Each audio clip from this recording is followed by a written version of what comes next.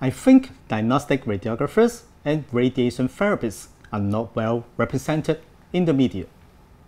For example, in the movies or TV shows, you will see a doctor or a nurse sitting behind a computer in a control room doing CT scan and radiation treatment on patients. However, in reality, only qualified and trained persons can perform these clinical procedures, and they are the diagnostic radiographers and radiation therapists. So how much do you know about diagnostic radiography, or in short DR, and radiation therapy, or in short RT? I think you all know that diagnostic radiographer is the key person who is qualified and trained to operate a wide variety of sophisticated medical equipment and assist doctors to find out what is going wrong in your body. Indeed, a diagnostic radiographer is a photographer who uses radiation, and that's why we are diagnostic radiographers. Whereas a radiologist is a doctor who makes the clinical diagnosis on the image. They have to go to medical school, spend years of training in order to become specialized in image interpretation. So diagnostic radiographers cannot become a radiologist without going through the same process that is going to a medical school. This is also true for radiation therapists. Let me tell you a secret. If you want to become a doctor, but in the end you couldn't get into the medical school because of the score or whatever reasons, and you choose DR and RT as your second best, I think that's absolutely okay. Indeed, there are many of us actually get into the DR and RT industries for the same reason. However, you should do a reality check first and find out what are the job scopes for DR and RT before entering the profession. When you look at the Allied Health Profession Council website, you will find out that both DR and RT professions are required to obtain a practicing license from the Allied Health Profession Council before we can practice in Singapore. Some people may think that DR and RT are coming from the same profession. This is not true. In fact, a DR practitioner cannot practice in RT and vice versa. The major difference between the job scope of DR and RT is that for diagnostic radiographers, they use medical equipment with low level of radiation or even without radiation to produce diagnostic images. This includes X-rays, CT, ultrasound, MRI, angiography, fluoroscopy, etc. Whereas for radiation therapists, they use high dose of ionizing radiation to kill cancers. Sometimes I find that students are hesitant to join our program.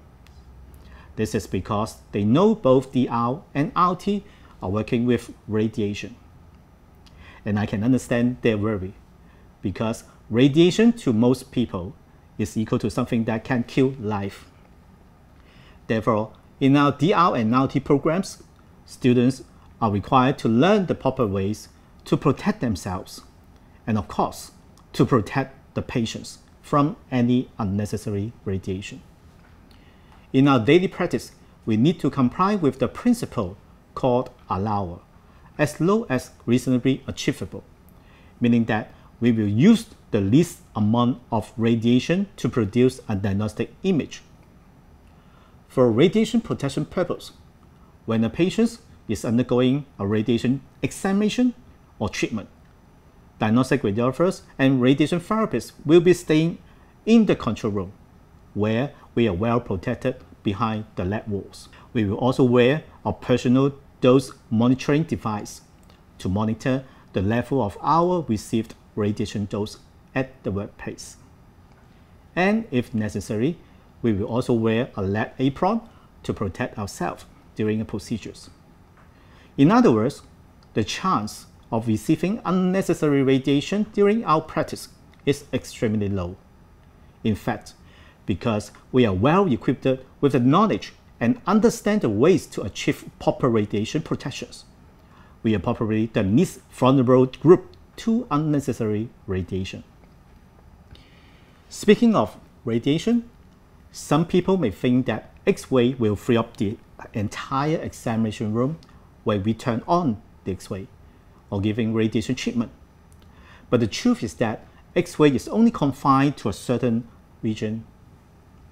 Some people are afraid of radiation, but some people are not. In the past, I received many patients requesting to help them to take more X-rays. In these scenarios, we will refuse their request because by law, we can only follow the X-ray request order that prescribed by the referring doctors only. If the patient really has the need to get an additional X-ray, we will then advise them to consult a doctor first. By the way, do you know diagnostic radiographers also do portable X-ray, meaning that using a mobile X-ray machine to take X-rays. Portable X-ray is a very important image modality, especially during now the COVID time. We do portable X-rays for patients who are very ill or just after a major surgery. Taking a portable X-ray requires good communication skills and good radiographic techniques as well, because the patients are usually very ill. The portable X-ray duty is very physical demanding. However, once you can overcome the challenge, the rewards and satisfaction can be out of your imagination. X-rays was discovered in 1895, and we have been using it for medical imaging for many decades. Today, there are many different imaging modalities available for disease diagnosis, such as CT, ultrasound, MRI, etc. However, you may wonder why we are still using plain X-ray for diagnosis and why it hasn't been phased out. The answer to this question is plain X-ray is frequently used to look at those body parts with high contrast difference in tissue densities, such as in the lung or in the bones. Today, we are still using plain X-ray because this is a very simple, very fast procedures at very cheap cost. And basically, it can be applied to all body parts from head to toes. The other imaging modality that also uses radiation is CT. Nowadays, CT has been widely used for cancer detection as well as diagnosis of the vessel diseases, especially in the detection of coronary artery disease. When there is a need to look at the soft tissue, plain X-ray or CT may not be the best choice, and therefore MRI may be a better choice. MRI uses high magnetic field and radio frequency pulses to generate images. It has been widely used to examine the body parts, like the joints, the spine, and the brain, where a high soft tissue contrast is required. Apart from having excellent soft tissue contrast, MRI can also suppress the signal from a certain type of tissue, such as the fat tissue. As a result, diagnostic radiographers can selectively enhance those useful signals in the final image by adjusting different examination parameters. We also have ultrasound. The quality of ultrasound image is highly depends on the experience and skills of the sonographer. A unique feature in ultrasound is that the resolution in ultrasound image is far less than those obtained in other image modalities. And this is probably the reason why most people find it difficult to appreciate an ultrasound image. Relatively, there are also more restrictions when using ultrasound to acquire images. For example, ultrasound cannot penetrate through bones and air. It is basically not possible or very difficult to obtain good images when the body parts contain bones or a lot of air. If you have an ultrasound examination before, you may wonder why the sonographer will apply some gel onto your body. Is it for lubrication, or the gel is just to improve image contrast? Well, the gel probably can serve as a lubricant, but the main reasons for applying ultrasound gel on your body is to provide a coupling medium between the ultrasound probe and your body. As I just mentioned, ultrasound cannot pass through the air, and therefore we need to apply some gel between the ultrasound probe and the surface of your body so that we can get rid of the air interface during the ultrasound examination.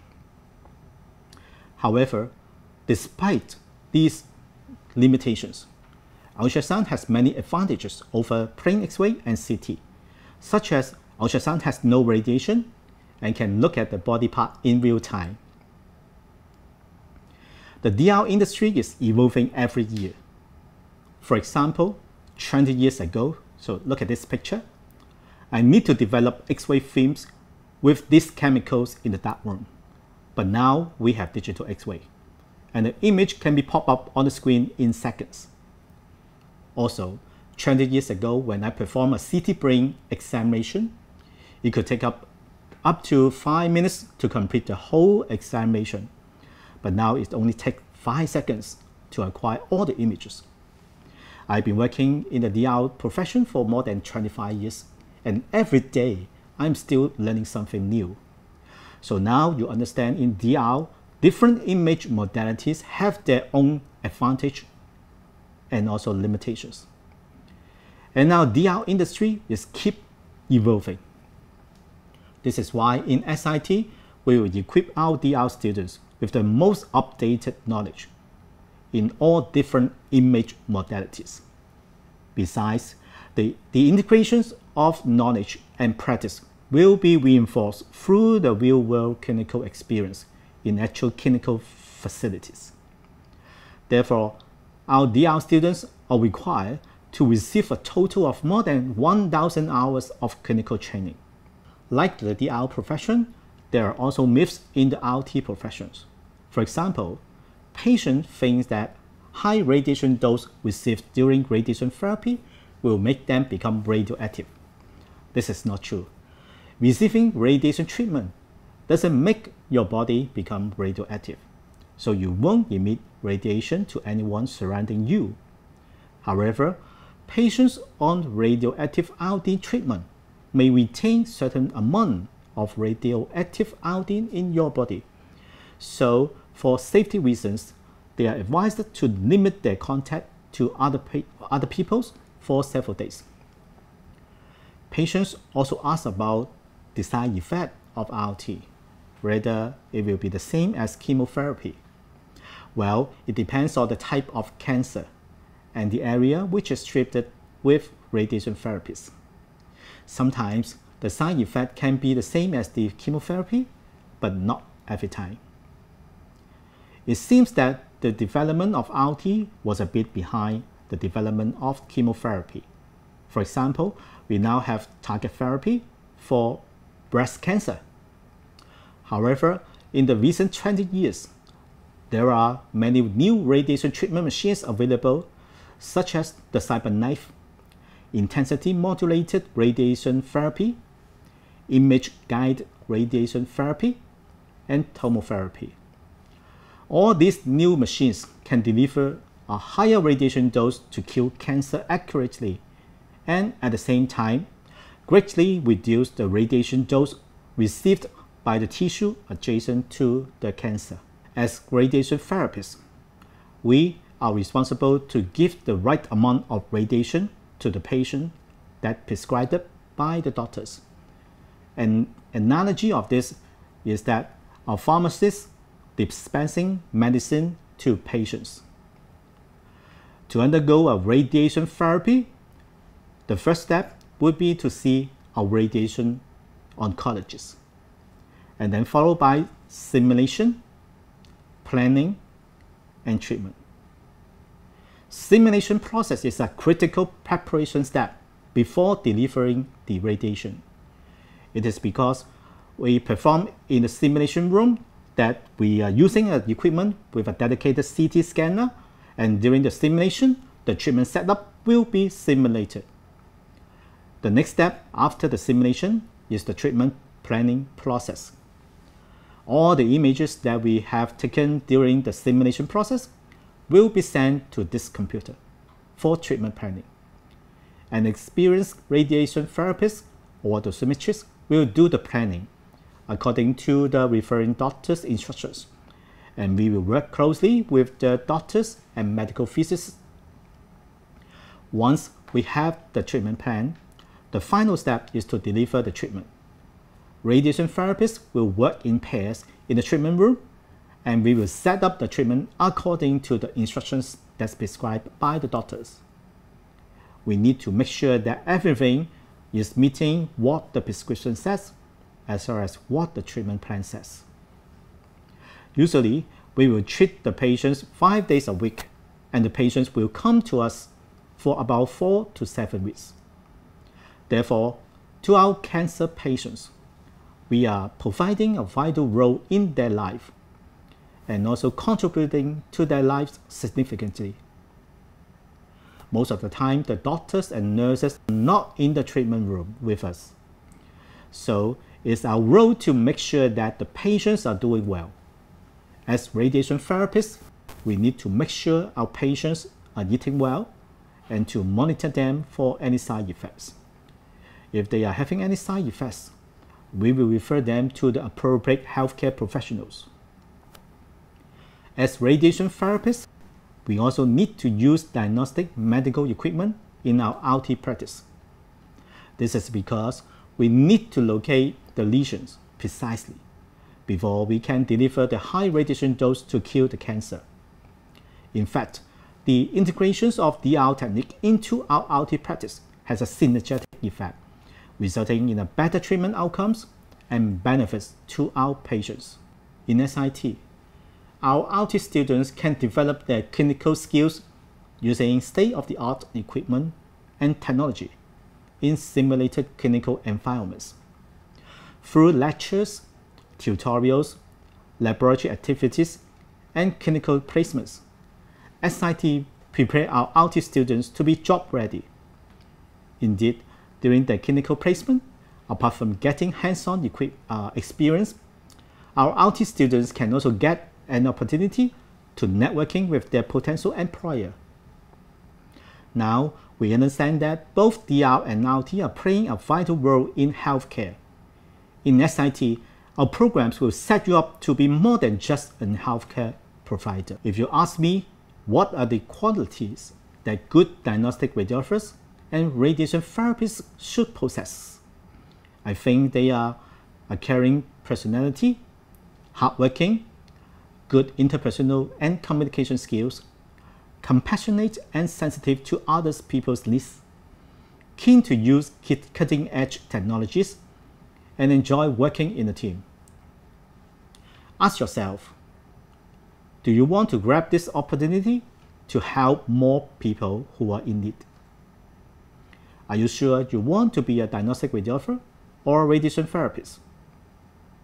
If your answer is yes, then please adjust your expectation. Understand your strength and weakness. Set your career goal and go for it. I look forward to seeing you in the program soon. Thank you.